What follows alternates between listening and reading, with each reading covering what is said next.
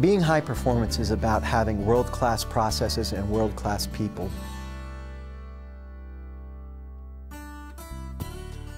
I feel honored to have been able to work this many years, 29 years now, with the same company. The project we have here in Manassas or in Northern Virginia is a 130-mile loop. Basically, we're putting 4 conduit in for about 75 miles, 80 miles of that, and then the remainder is all just 2-pipe, which is directly for fiber-like communications. On a typical morning here in Virginia with the project we have, we'll take and go through anything that's come up from the day before that didn't get addressed, and I'll meet a supervisor or two in there occasionally. The supervisor usually on the job starting. I have a everyday call, 8:30 in the morning with our customer that we go through. If we pull the trigger and decide to make a move on Friday. I love what I do, and trying to meet expectations that we have in our company and our customers. High performance teammate at Team Fishel is basically being focused on our operational excellence goals. We all play different roles in attaining those goals, from the management to the admin to the field teammates. We measure every month the footage that was placed and by which crew, simply because we need to know who's doing the best in quantity of footage, and then we look at that, and when I say we, Steve Hinton and I look at that, we kind of weigh out, again, go back to the high performance teammates and look who's performing better, and that helps us plan for that type of work area. When it comes up again, we plan to move them into that next spot that's similar to the one they just come from. We're able to track that process to see if we're meeting our goals, and at a glance, be able to look and see what we're doing. Basically, you get things started to make sure you try and get started off on the right foot. The fleet group is really an integral part of the high-performance team overall at Team Fishel. The vision for our fleet group is to keep our moneymaker moving in the most efficient manner. Really, the moneymaker is our equipment, along with our teammates. Storm restoration is the restore of power or facilities, and basically what it entails is when there's a natural disaster, could be anything from fire, hurricanes, ice storms, windstorms, tornadoes. It entails putting up new poles, putting up new lines, transformers, communication lines, could be stringing new telephone lines. It's basically the infrastructure of all our communications and utility systems. And we just play a part in that, of restoring it to what we consider normal life. We can be on the road in a short amount of time considering the circumstances whenever the call comes. It still sort of gives you chills whenever you see all those teammates in those trucks. We'll have 20, 25, maybe 30 vehicles start pulling out of here at one time in a convoy heading off to who knows where and what they're going to see. We can't service our customers and take care of their needs at a high level unless our equipment is up and running when our teammates need it.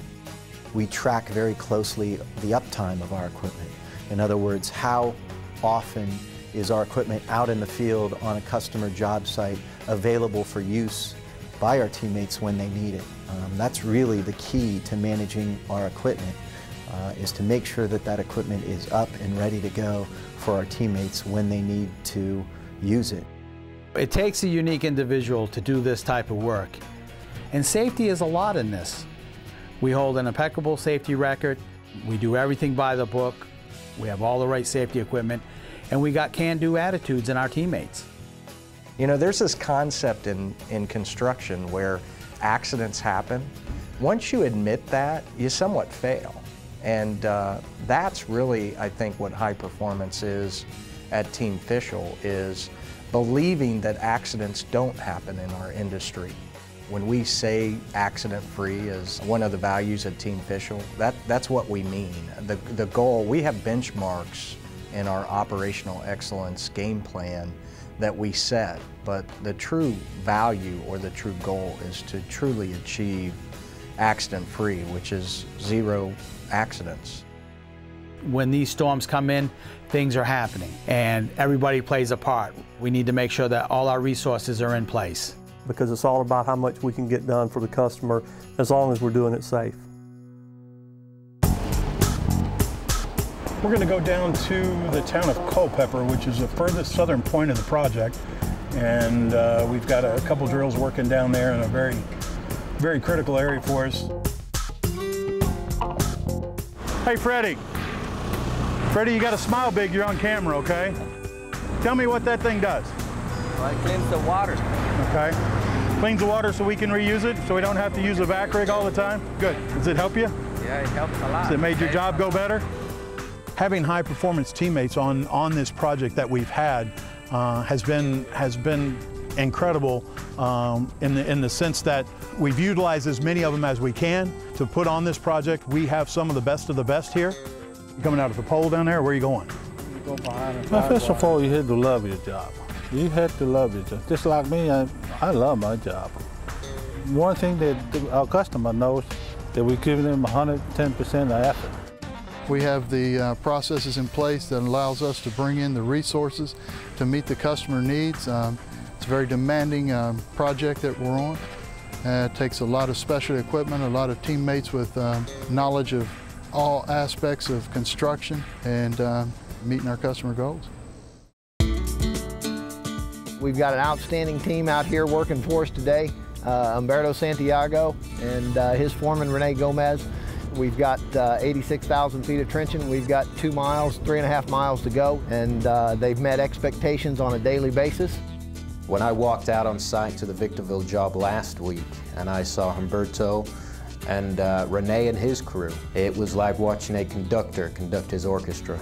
Humberto was out there, he had given direction, he'd given them all the resources that they needed, and Rene was out there conducting this whole symphony that was going on, from the trenching up front to the guys laying the pipe, to the excavator behind the guys laying the pipe, backfilling and compacting, to the cleanup crew behind that, blading out the road, spraying water, cleaning up. It really was fun to see that my bid that I had put together with a production rate of 2,500 feet a day, and seeing these guys go out there and perform, reaching 3,000, 3,500 feet a day, was pretty spectacular. I started first of all like a laborer, and then I started growing up from the beginning, driver, operator, and then I have the opportunity to go for some training, just learning things every single day, how you schedule, what you did today, what you could do tomorrow, what's going to be done by the end of the week. Always on top of it. To become high performance, first of all, the education is key to me. The more I can learn, the more knowledge I can gain and possess, the better value I will be to Team Fishel. The Jeff Keeler Leadership Academy is about accelerating the learning of our leaders for tomorrow. And we want to be in a position that we can grow with the organization, and that we have the absolute best talent and the best leaders that our industry has to offer. The training and the leadership that Team Fishel's provided me over the years has been very, very valuable to me. I've always had a desire to be the best at what I do. Doesn't matter what it is. I want to be the best that I can possibly be. And Team Fishel provides me that opportunity to be the best in construction anywhere in the country. Growth is very important to me. I would like for my teammates to continually want more responsibilities, want more tasks, just like I do. I continue to thrive, and I want my teammates to want to develop and grow just as I do. I love to come in the field, think ahead, what can we do to be better the next day, looking for challenges every day. Pay attention to cost is a big issue. I mean, our job out here is very costly. We need to maintain cost, keep production high. In order to help increase the performance and be the high-performance contractor we are, we brought in water trucks to fill up our drill trucks, which allows our drill to continue working the whole time. We don't have to shut the water truck and drill truck down to go water up. Well, our culture has always been a can-do attitude, and we thrive on challenges. It's about getting out there, winning the work, satisfying our customer expectation. Meeting and exceeding those benchmarks for safety. Continuing to make sure that the equipment is up and ready. Thinking about the job, what needs to be done to get the project complete. We are the best choice. It makes you feel really good. You look back at the end of the day and you say, I did that, and you're proud of it, and it's great to be a part of, and I'm looking forward to building the rest of it and looking forward to the challenges of the next job.